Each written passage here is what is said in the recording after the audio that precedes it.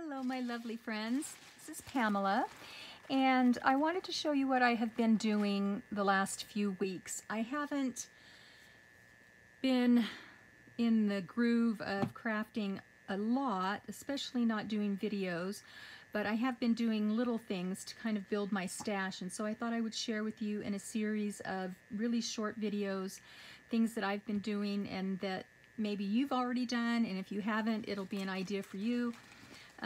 So I took a lot of my scraps and just the little pieces which I saved, and I just sat while I was watching a video and DVDs and just ruffled them. So I have a slew of them in this bag. And then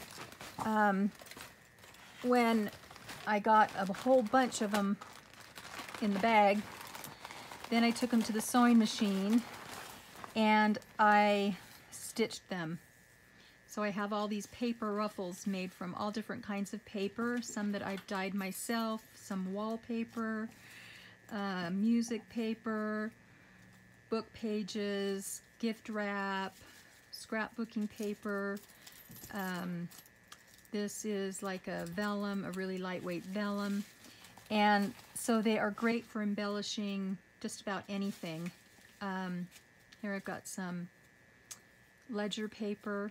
So it kind of looks like a lot in here, but then when you stitch them all down, they're flat. So this, I think, is like 90 to 100 scraps, and that's about what's in here. So once you stitch them, they are much flatter and much easier to store, but it's another scrap buster and stash builder.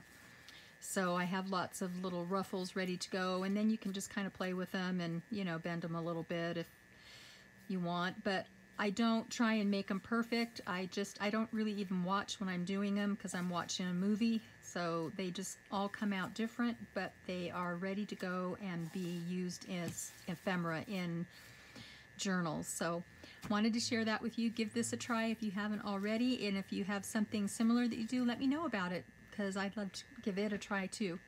Alrighty, I will talk to you soon. Bye.